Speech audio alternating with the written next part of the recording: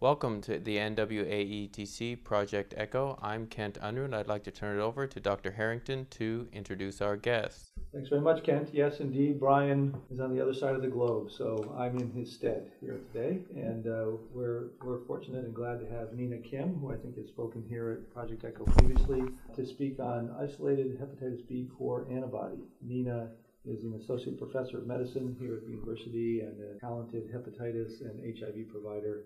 And this is a vexing issue, so we're anxious to hear what she has to say about this topic. Great, thanks, Bob. Yeah, so Brian asked me to talk about this. It's a not uncommonly encountered serologic profile that we see, and can be a source of confusion for clinicians. And so hopefully by the end of the talk, you guys will have a little more clarity. I'm just going to touch on some virology and definitions, talk about the scenarios where we see this profile, and really the clinical significance, particularly when it comes to immunizing these folks. And when we talk about clinical significance, of course, we have to talk about occult hepatitis B in this setting. And then finally, we'll go over some practical considerations, which is, going over what the guidelines say. So as you can see here, this is basically the schema of the hepatitis B virus. And there are three main proteins. The surface antigen, as you know, is the lipoprotein that is part of the viral envelope, and it is essentially our marker of chronic persistent infection. And it is basically the target for the neutralizing antibody. So surface antibody is basically targeting this. There are two proteins that are part of the nucleocapsid, the core antigen and the E antigen. E antigen has been linked with kind of a marker of infectivity.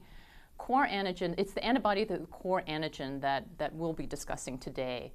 So when we look at, this is basically the serologic pattern that we see with acute hepatitis B when someone goes on to resolve their infection, and you can see all the viral markers, the HBV DNA level, the Hep B surface antigen, and the E antigen can all peak at the time of the infection, and will eventually, if the immune system is vigorous enough to take care of it, subside over time.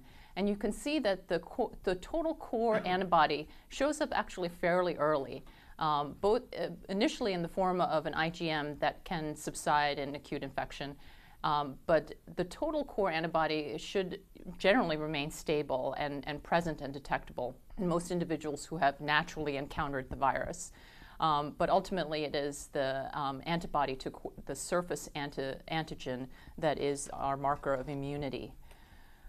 So this is kind of a representation here. So the antibody is all it tells us is the patient has encountered the virus naturally. It doesn't really play a direct role in immunity. So what are the situations? Well, before I talk about that, so the definition of an isolated core antibody is essentially when we send a hepatitis B panel, we're looking at surface antigen, surface antibody, and core antibody, which represents total IgM and IgG.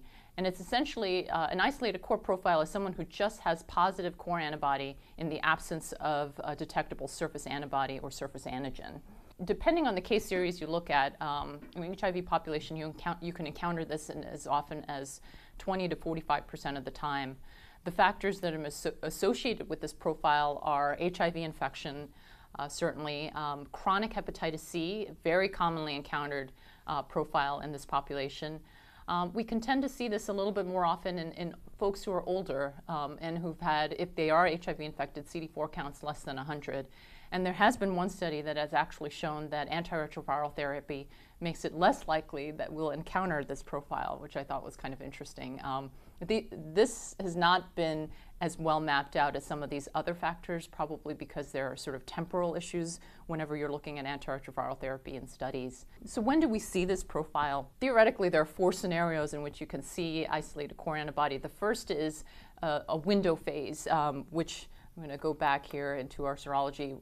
So there is theoretically a period of time when the surface antigen has basically gotten to below detectable levels, and the surface antibody has not yet quite developed. And it is in the seronegative window where you can sometimes just see an isolated core antibody. Keep in mind that we don't really encounter this window phase very often. It's a very discrete period of time in an individual who likely has other clinically apparent manifestations of acute Hep B. So, so it is a scenario, but not something you guys are going to be encountering very often. The other scenario is you have someone who has seen hepatitis B and they've gone on to resolve their infection, but they've basically had waning of their surface antibody to a level that's below our limit of what we count as immunity, which is less than 10 international units. And then you can have chronic infection that can manifest as an isolated core.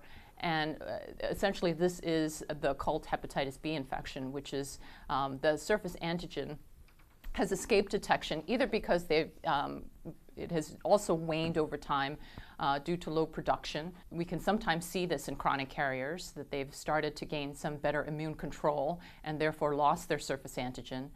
Or they have developed mutations to the envelope protein that have escaped detection by our standard assays. So that's something certainly to keep in mind because they're, like HIV, hepatitis B has poor fidelity in terms of replication. You can develop a lot of mutations if there's drug or immune pressure. And then you can encounter isolated core antibody just because it's a false positive. And they've actually never been exposed to hepatitis B. And certainly, in our HIV population, one can make an argument that this is less likely to be false than true positive given the risk factors of our population. But also keep in mind that there is some degree of immune dysregulation and B cell stimulation, and so it's not out of the realm of possibility that we can see false positives here.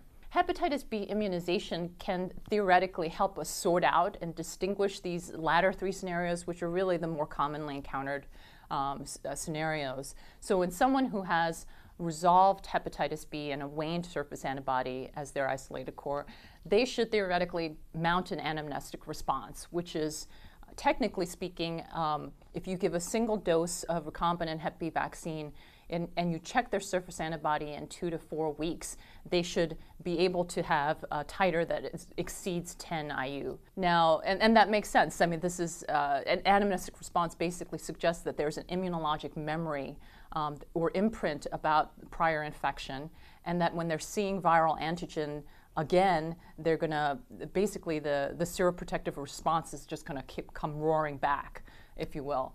In contrast, someone who has chronic persistent infection and has lost their surface antigen and just has an isolated core for that reason, they're not really going to respond to hepatitis vaccination just because they're incapable of mounting a robust response. The false positive is going to look pretty much like someone who looks like they've never seen virus before, so they're going to have a primary response to the hepatitis B vaccine series. The problem is that it turns out in the real world that it is not cleanly, hepatitis B immunization is not cleanly able to distinguish these. And one of the things we've learned is that a lot of people with isolated core antibody don't mount an anamnestic response, and it's a little bit hard to distinguish where they fall in these scenarios.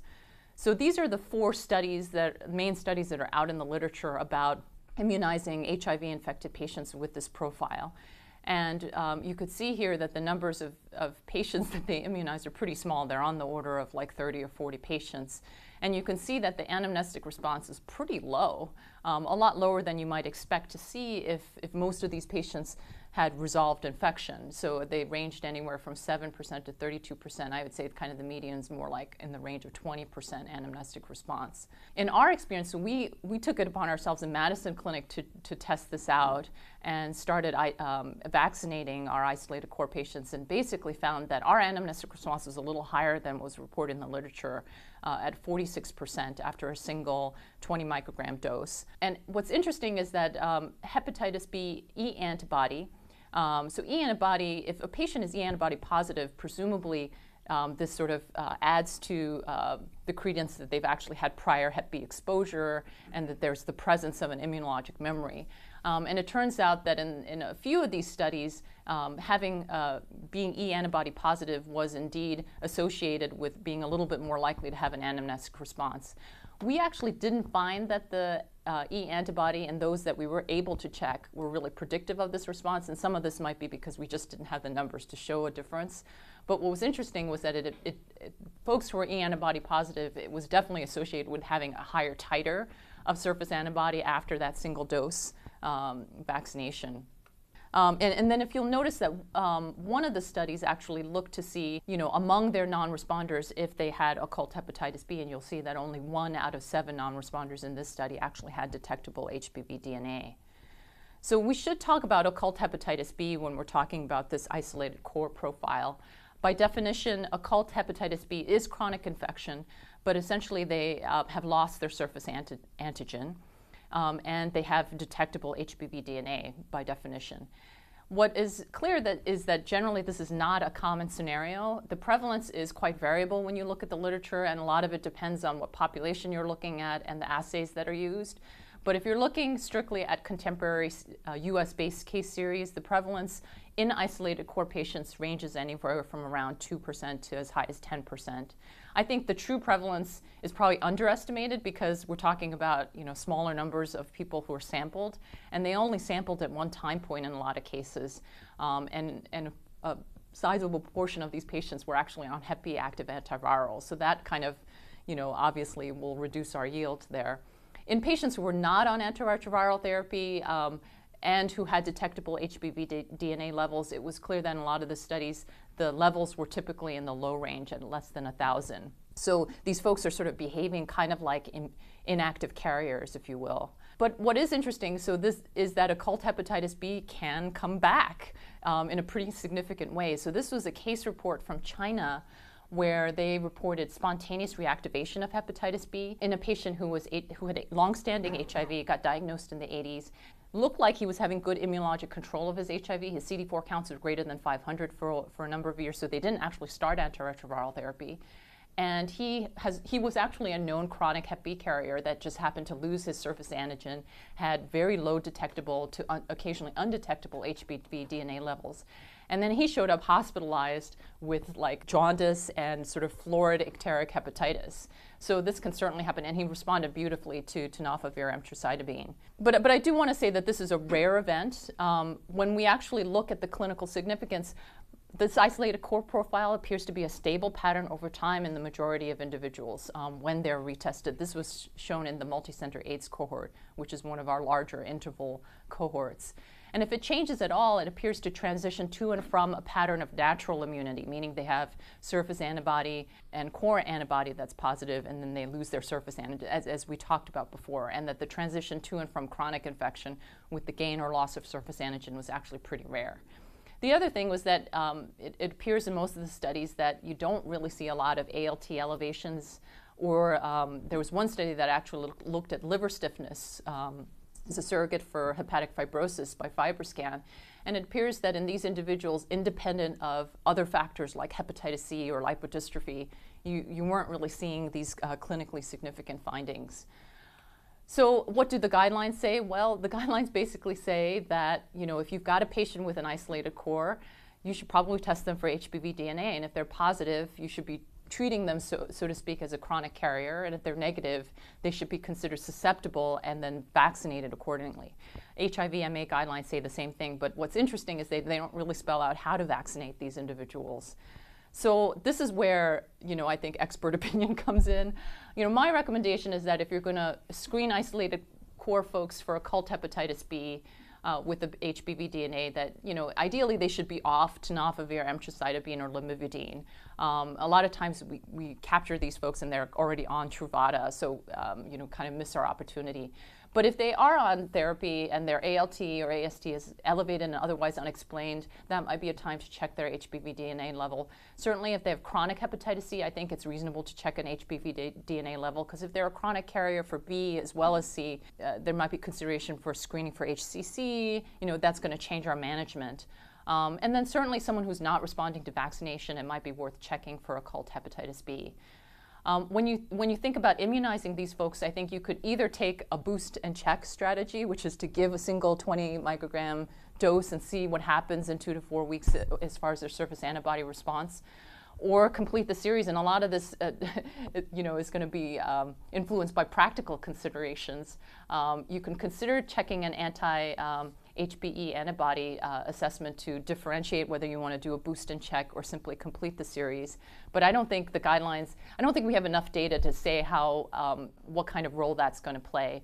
The key to remembering with immunizing these folks, as with any of our HIV-infected patients, is that we got to vaccinate them early. So don't wait until their patient, your patient's CD4 count gets below 350, and always check for an anti-HBs, a month or two after the vaccination is completed, because we often don't see a seroconverter response in a majority of our patients, and a lot of times it's due to factors like low CD4 count, detectable HIV viral level, as well as other things.